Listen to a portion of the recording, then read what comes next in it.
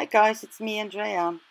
Today I will show you a wedding card. This is a napkin I have, and I will use this image I already put on cardstock, and I will put this into the middle on this stripe. You can see I will cut that out, and that goes on the card base then. So it's only the stripe, and I will put something dimensional right and left.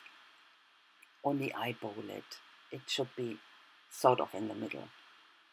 And doesn't need to be very precise.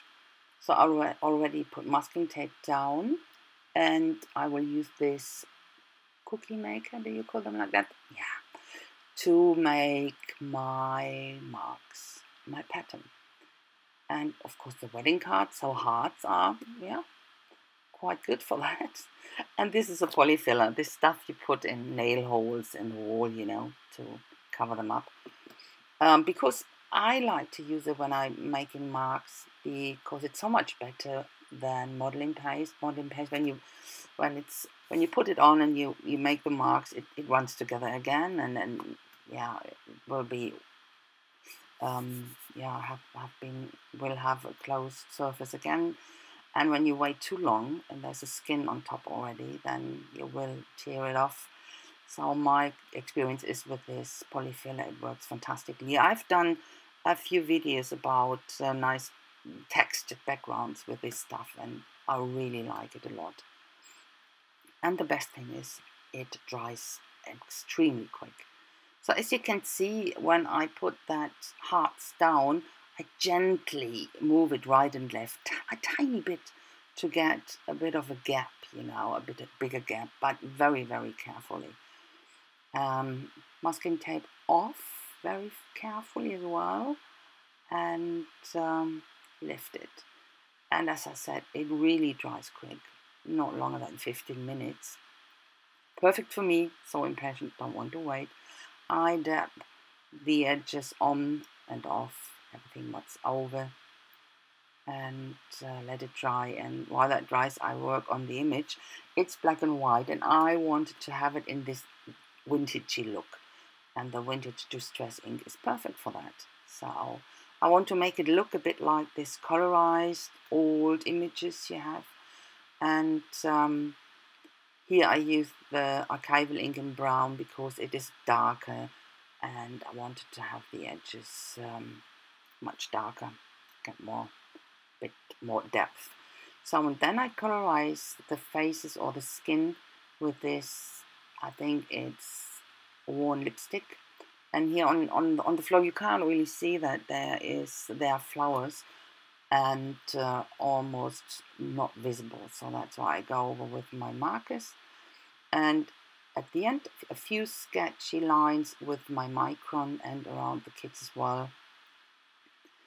And that's it on the image. I will put some acrylic medium over later. Oh no, of course I'm using my turquoise. How could I forget that? So I really like this combination of brown and turquoise.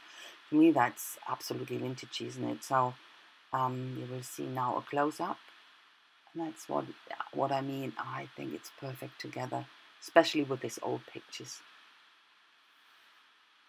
But now after that I will put medium on top to make it permanent.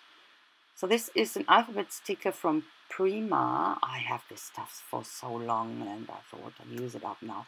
It's two colors, but I will only use the black ones, and I gather them now all together very quickly. The words will say, when a boy meets a girl, and that's it.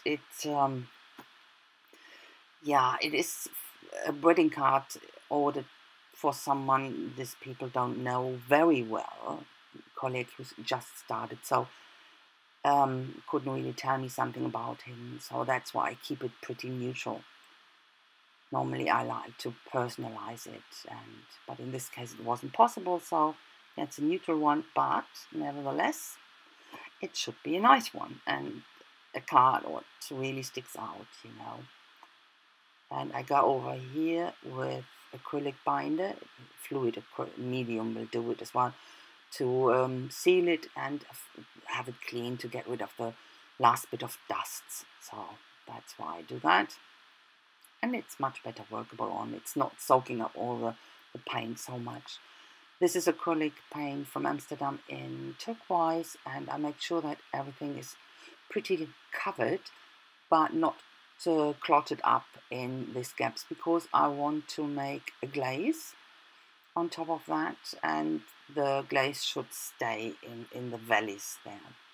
And I think I forgot to press the button on the camera. It burnt sienna in glazing medium 1:1, put on with a brush, and then waiting until it's started to dry. It shouldn't be dry. It should start to dry. And then I remove most of it with my baby wipes, especially on the hearts. But the gaps, as I said, should be covered with the brown. And that worked quite well here. So this is white acrylic paint I put on with a brush, but blend it out with my finger.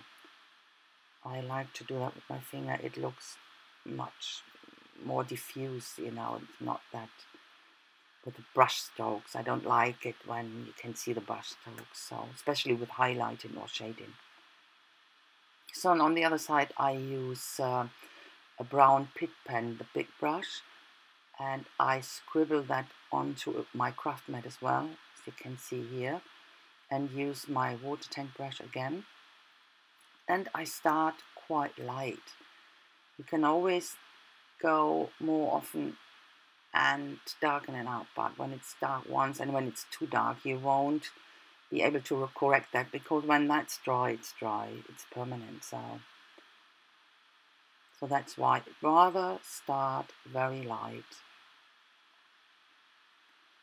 So this is the last layer. It is from Liquitex, the gloss varnish, and that gives a really nice shiny look without being too shiny or too much reflection. It's like a satin look.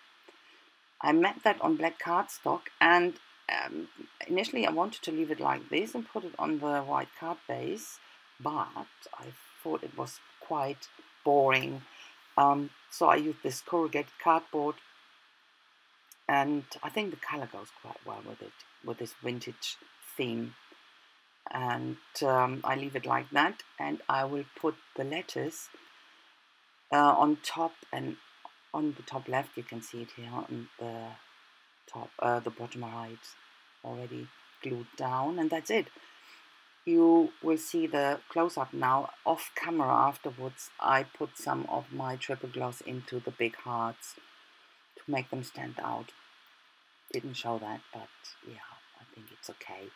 So guys, thanks a lot for watching. I hope you like it and give me a thumbs up, and I wish you a fantastic week, and I hope I will see you soon with my next project. So bye bye guys.